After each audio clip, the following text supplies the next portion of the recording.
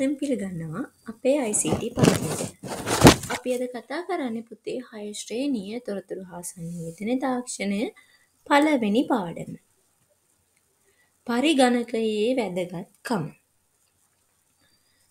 Video එක ඉදිරියට යන්න කලින් මම ඔයාලට මතක් කරනවා පුතේ දුවේ ටීචර්ගේ channel එක subscribe කරන්න.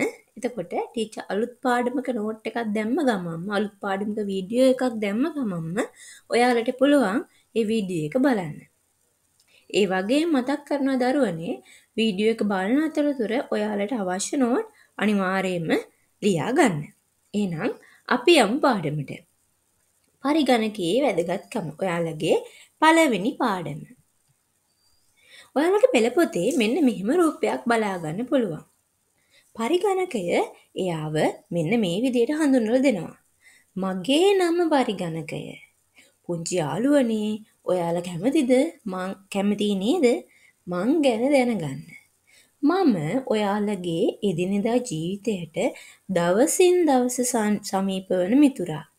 මම මාව නිවස, කාර්යාලය, පාසල ආදී සියලුම ස්ථානවල දකින්න පුළුවන්. මම ඔයාලගේ අවශ්‍යතා සපුරා ගැනීම සඳහා නිපදවන ලද වේගවත් ඉලෙක්ට්‍රොනික යන්ත්‍රයකි. සංකීර්ණ කාර්යක්ෂමතාවෙන් හා වඩාත් නිවැරදි ලෙස මගේ සහයෙන් කරගත හැකිය. මට ඔයාලට වගේ මහන්සි දැනෙන්නෙත් නැහැ. එකම වේගයෙන් බොහෝ වේලාවක් වැඩ කිරීමට මට හැකියාව ඇත. ඔන්න ඔය විදියට පරිගණකය පුංචි ඕගොල්ලන්ට එයා ගැන හැඳින්වීමක් කරනවා. එහෙනම් මේ පාඩමේදී දරුවනේ අපි ඉගෙන ගන්නවා මොකක්ද පරිගණකයක් කියන්නේ? පරිගණකයෙන් අපිට කරන්න පුළුවන් දේවල් මොනවද? පරිගණකයේ ලාක්ෂණික ගුණාංග, ඒ වගේ තවත් බොහෝ දේවල්. හොඳයි. පරිගණකය යනු කුමක්ද? අවශ්‍යතා සපුරා ගැනීම සඳහා නිපදවන ලද වේගවත් ඉලෙක්ට්‍රොනික යන්ත්‍රයකි. අවශ්‍යතා සපුරා ගැනීම සඳහා නිපදවන ලද වේගවත් ඉලෙක්ට්‍රොනික යන්ත්‍රයකි. අපිට පරිගණකයක් පාවිච්චි කළ මොනවද පුතේ කරන්න පුළුවන්? පින්තූර අඳින්න පුළුවන්, ලිපි ලේඛන සකස් කරන්න පුළුවන්, විද්‍යුත් පණිවිඩ යැවීම සිද්ධ කරන්න පුළුවන්. අපි කියන්නේ ඊමේල් යවනවා කියලා.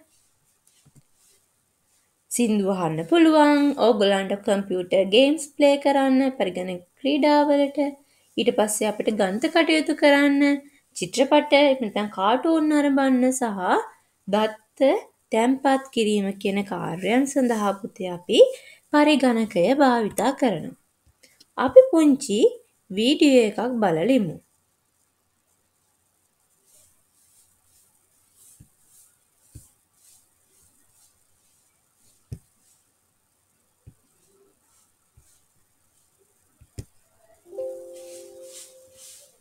I am Nano. I'm back with you again. As you know, a computer is a machine. It helps you to do many things quickly, easily, and better. Computer can help you to draw and color pictures, type and design letters and cards, do sums, watch cartoons, listen to songs, do homework, play games, store information, send emails to your friends.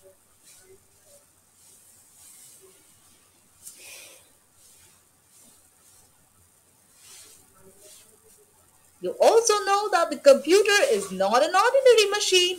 It is a smart machine. හොඳයි පුතේ දැන් ඔයා දන්නවා පරිගණකයේ භාවිතයෙන් අපට කරන්න පුළුවන් දේවල් මොනවද කියලා. පින්තූර අඳින්න, ලිපි ලේඛන සකස් කරන්න, විද්‍යුත් පණිවිඩ යවන්න, සින්දු අහන්න, ගණිත කටයුතු ක්‍රීඩා කරන්න, චිත්‍රපටි නරඹන්න සහ දත්ත තැන්පත් කරන්න. අපි ඊළඟට යනවා පාඩමේ ඉතුරු කොටසට. අලුත් මාතෘකාවක් කතා කරන පුතේ පරිගණකයේ කාර්යය. මොකද්ද මේ පරිගණකය කරන්නේ? පරිගණකයේ කාර්ය පුතේ අපි මූලිකව කතා කරනවා ආදානය, සැකසීම සහ ප්‍රතිදානය කියලා. input, process output. ආදාන සැකසීම ප්‍රතිදානය කියලා. ආදානය සැකසීම ප්‍රතිදානය කියලා. input ආදානය process සැකසීම output ප්‍රතිදානය. අපි පොඩි වීඩියෝ එකක් බලලිමු. මොකද්ද මේ ආදානය ප්‍රතිදානය සැකසීම කියන්නේ කියලා. You are very familiar with the word in and out. Now it is important to know about input and output. Input, the thing that is given to a machine to work on, is called input. For example, when you make mango shake, you put mango, sugar and milk in the mixer grinder. Okay. හරි පුතා. දැන් ඔන්න ඔයාලා මොන හරි දෙයක් නිර්මාණය කරන හදාන්න යනවා. අපි උදාහරණයක් විදිහට ජූස් එකක් හදනවා කියලා හිතමු. ජූස් එක හදන්න මොනවද ඕන වෙන්නේ? අඹ, සීනි, කිරි. අපි මෙහෙම හිතමු. එහෙනම් මේ ජූස් එක හදන්න අවශ්‍ය වෙන දේවල් වලට අපි කියන ආදාන. යම් කිසි දෙයක් කරන්න අවශ්‍ය වෙන දේවල්. සැකසීම කියලා කියනවා අපි කොහොමද අපි ඒ දේ කරන්නේ? දැන් මෙතෙන්දී අපි ජූස් එක හදන්න බ්ලෙන්ඩර් කරනවා. එහෙනම් සැකසීම තමයි බ්ලෙන්ඩර් කිරීම. These things are called input. Output, the things which we get from machine after it works, are known as output. In the above example, the mango shake given by the mixer grinder is the output. හොඳයි. ප්‍රතිදානය කියලා කියන්නේ යම් දෙයක් අවසානයේදී ඔයාලට ලැබෙන ප්‍රතිඵලය. දැන් අපි ජූස් එකක් හදන්න ගියා නම් අර අවශ්‍ය ආදාන බඩු පාවිච්චි කරලා භාණ්ඩ පාවිච්චි කරලා ආදාන භාණ්ඩ පාවිච්චි කරලා සැකසීමකට ලක් කරාට පස්සේ ඔන්න අපිට ප්‍රතිදානය හම්බ වෙනවා ජූස් එකක්. There are some more inputs and outputs. Input, dirty clothes. Washing machine. Output, clean clothes. Input, petrol, car. Output, energy for running. Input, numbers, calculator. Output, sum or result. Input, words, numbers and codes. Computer. Output, result or output. හොඳයි. අපි දැන් දන්නවා පුතේ පරිගණකයේ මූලික කාර්ය වෙන්නේ ආදානය සැකසීම සහ ප්‍රතිදානය කියලා. ආදානය සැකසීම සහ ප්‍රතිදානය කියලා. පරිගණකයක මූලික කාර්ය වන්නේ දත්ත ඇතුළත් කිරීම, දත්ත සකස් කිරීම හා එම සැකසූ දත්ත එමෙතන තොරතුරු පිටතට ගැනීම වේ. දත්ත ඇතුළත් කිරීමට අපි කියනවා දත්ත ආදානය කිරීම, දත්ත සැකසීම සහ සැකසූ දත්ත නැත්නම් තොරතුරු පිටතට ලබා ගන්න එකට අපි කියනවා ප්‍රතිදානය කියලා. අපි පරිගණකයට ආදානය කරන දත්ත සහ උපදෙස්. පරිගණකයේ ඇතුළේදී දී ඇති දත්ත ලබා දුන්න උපදෙස් වලට අනුකූලව සකස් කරනවා. අපි කියන ඉංග්‍රීසි වලින් process කියලා. ඊළඟට සකස් කළ දත්ත වලට අපි කියනවා තොරතුරු කියලා. සකස් කරපු දත්ත නැත්නම් සකස් කළ දත්ත නැත්නම් තොරතුරු පිටතට ලබා දෙනවට අපි කියනවා පුතේ ප්‍රතිදානය කියලා. එහෙනම් කවුරු හරි ඔයගොල්ලෝ හොත් පරිගණකයක මූලික කාර්යය මොකක්ද කියලා ආදානය සැකසීම ප්‍රතිදානය. ඔන්න ඔක තමයි ඔයාගේ උත්තරේ වෙන්න ඕනේ. ආදානය සැකසීම සහ ප්‍රතිදානය. හොඳයි. අපි මේ වෙනකොට කතා කරා පරිගණකය කියන්නේ මොකද්ද? පරිගණකයකින් අපිට මොන වගේ දේවල්ද කරන්න පුළුවන්? මොන වගේ දේවල්ද කරන්න පුළුවන් සහ පරිගණකයේ මූලික කාර්ය මොකක්ද කියලා. ඊට පස්සේ අපි තවත් මාතෘකාවකට එමු පුතේ. දැන් ඔයාලා දන්නවා ඕනම කෙනෙක්ට අපි එක පුද්ගලයා ගත්තොත් විශේෂිත ලක්ෂණ තියෙනවා. ඔය වගේමයි පරිගණකයටත් විශේෂිත වූ ලක්ෂණ කීපයක්ම තියෙනවා. විශේෂිත වූ ලක්ෂණ කීපයක්ම තියෙනවා. අපි ඊළඟට කතා කරන්න බලන්නේ පරිගණකයේ ලාක්ෂණික ගුණාංග මොනවද කියලා. පරිගණකයක ලාක්ෂණික ගුණාංග මොනවද කියලා. පළවෙනි එක වේගය හා කාර්යක්ෂමතාව. Speed and efficiency. පරිගණකයේ පළවෙනි කාර්යය තමයි වේගය සහ කාර්යක්ෂමතාව. ලබා දෙන ඕනෑම කාර්යයක් ඉතාමත් කෙටි කාලයකින් නිම කළ හැක. තප්පරයක් තුලදී ක්‍රියාවන් බිලියන ගණනක් වුව සිදු කළ හැක. හරිම වේගවත් පුතේ පරිගණකය. අපි දෙන ඕනෑම කාර්යයක් ඉතාමත් ඉක්මනින් මෙයාට කරන්න පුළුවන්.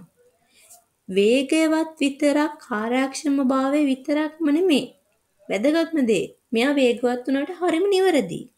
නිවැරදිව දත් හා උපදෙස් ඇතුළු කළ විට නිවැරදිව තොරතුරු ලබා දිය හැක. පරිගණකයකට අවශ්‍ය දත්ත උපදෙස් ඇතුළත් කරන්නේ අපි. අපි හරියට දත්ත උපදෙස් ඇතුළත් කරනවා නම් පුතේ පරිගණකයෙන් නිවැරදි තොරතුරු නැත්නම් නිවැරදිව සකස් කරපු දත්ත අපිට පිටතට ලබා දෙනවා. විශ්වාස භාවය අපි කියන reliability.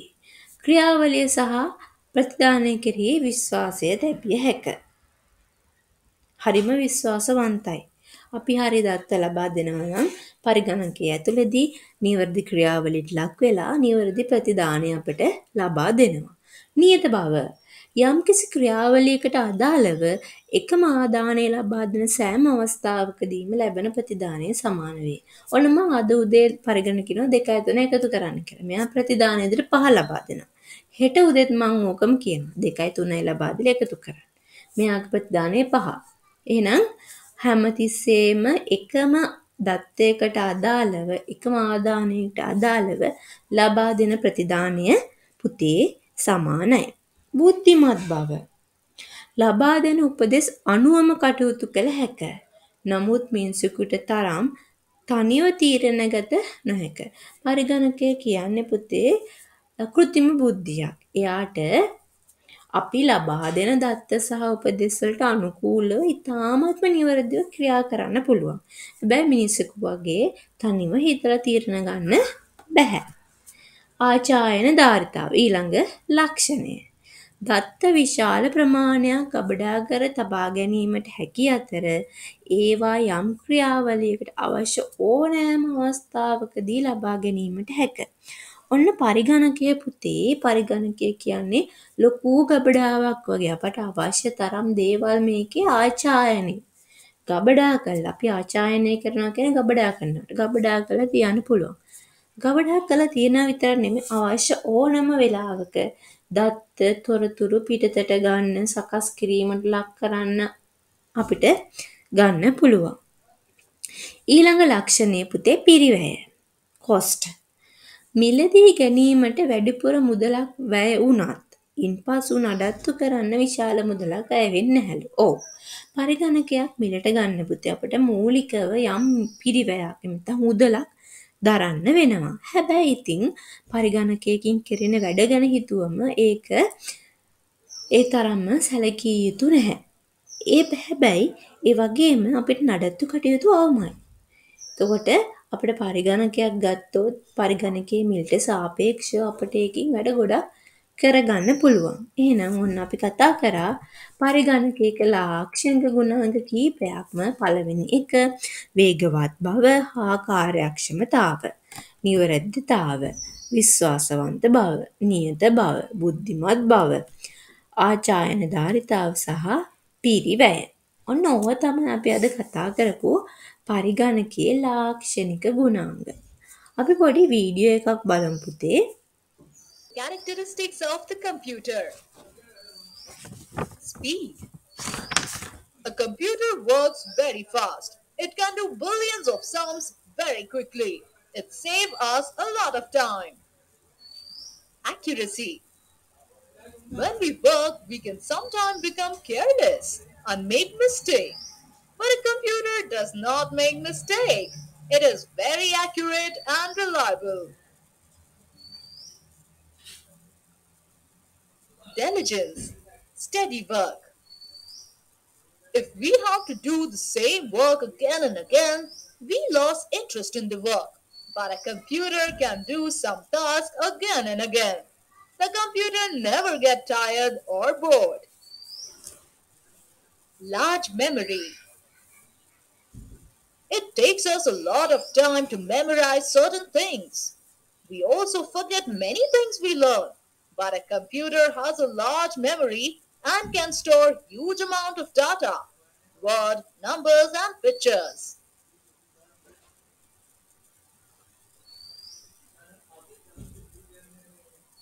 Multifunctional. As shown, we have already seen a computer can do a wide variety of tasks like adding numbers, drawing pictures, printing letters, and playing music. These are some of the important characteristics of computers. හොඳයි පුතේ අපි දැන් කතා කළා පරිගණකයේ ලාක්ෂණික ගුණාංග. ඒතකොට මේ පාඩමේ අපි අද කතා කරේ පරිගණකයක් කියන්නේ මොකක්ද? පරිගණකයෙන් අපිට මොන වගේ දේවල්ද පුතේ දුවේ කරන්න පුළුවන්? ඒ වගේම පරිගණකයේ මූලික කාර්යය මොකක්ද සහ පරිගණකයේ ලාක්ෂණික ගුණාංග මොනවද කියන දේ. අපිට ඊළඟට කතා කරන්න තියෙන්නේ පුතේ නිහිත පරිගණක සහිත උපාංග කියන කොටස. අපි තවත් වීඩියෝ එකකින් ටීචර් මේ නිහිත පරිගණක කියන කොටස ඉතාමත් ඉක්මනින් ඔයාලට අරගෙන එනවා. එහෙනම් අපි පුතේ අදට මේ පාඩම නවත්තන්නයි හදන්නේ. මේ පාඩමේ යම්කිසි ගැටලුවක් තියෙනවා නම් පුතේ ඔයාලට පුළුවන් පහළ තියෙන කමෙන්ට් සෙක්ෂන් එකට ගිහිල්ලා කමෙන්ට් එකක් දාන්න. ටීචර් හැම කමෙන්ට් එකකටම අනිවාර්යයෙන්ම රිප්ලයි කරනවා. ඒ වගේමයි ඔයාලට පුළුවන් පුතේ මේ වීඩියෝ එක ඔයාලගේ යාළුවොත් එක්ක ෂෙයා කරගන්න. එතකොට හැමෝටම ICT ඉගෙන ගන්න පුළුවන්. එහෙනම් අපි අලුත් පාඩමකින් හමු වෙමු.